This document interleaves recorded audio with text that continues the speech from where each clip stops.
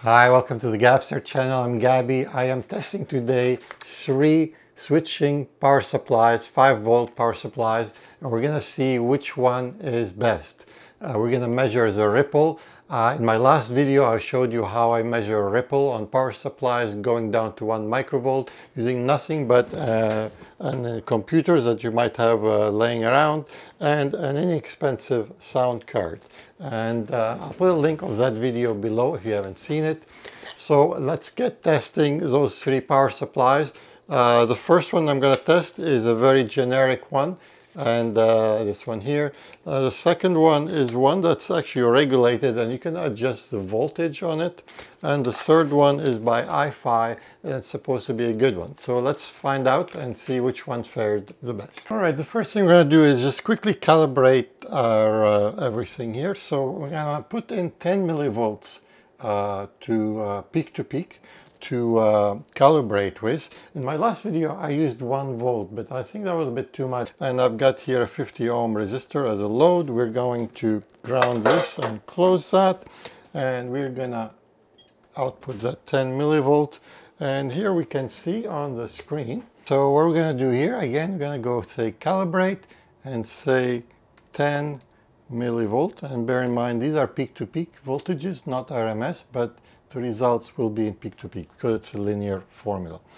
And here we go, we got 10 millivolts, and now we can start measuring. So first we're going to use a generic power supply here.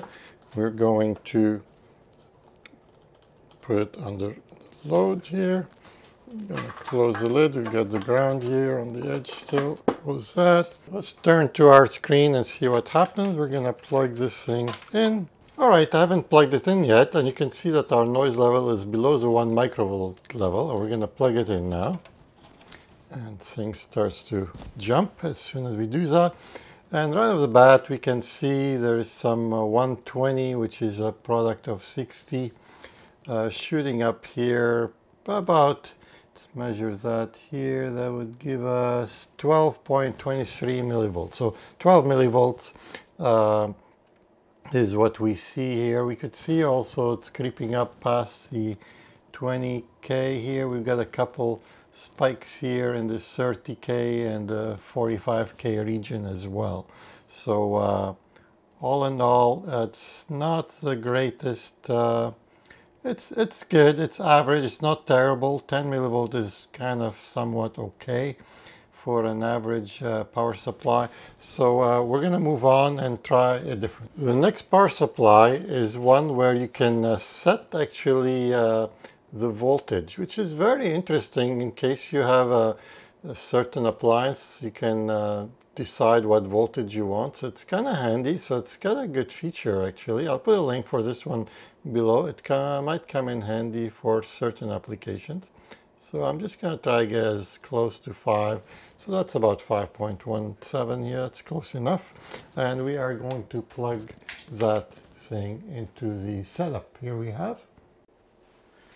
All right, so what do we have here? We've got, actually it's pretty, not bad at all. It's definitely below the 1 millivolts. You remember the other one was 10 millivolts. So this one is about half a millivolt, 471 microvolts, so about half a millivolt. So that's pretty good.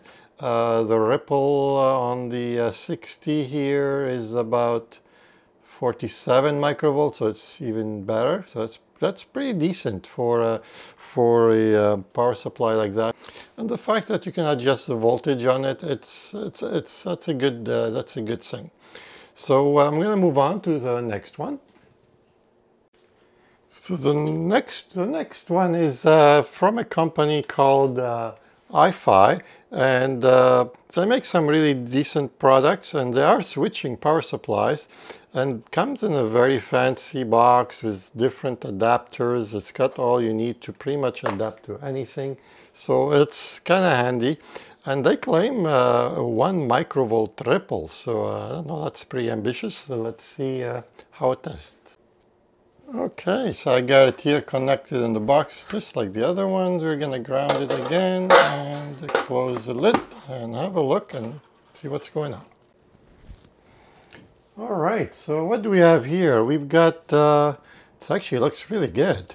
So this is the highest peak here. We've got about 2.7 microvolt. That's really good.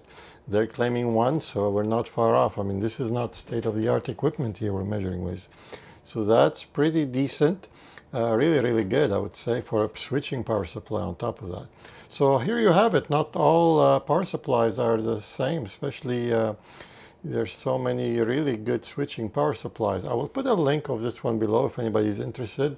It also comes in a 5, 9, 12 and 15 volt option. So here you go. Now you could see how to measure ripple on your own power supplies if you like, using some very easy method. And if you like this video, please give it a thumbs up. If you haven't subscribed yet, please consider subscribing. It would really help this channel to keep on going. To see how to set up for your software to measure the ripple to a low level, I'll put a link for the video up here. And if you would like to subscribe, I'll put a link down here. Hope to see you next time. Take care.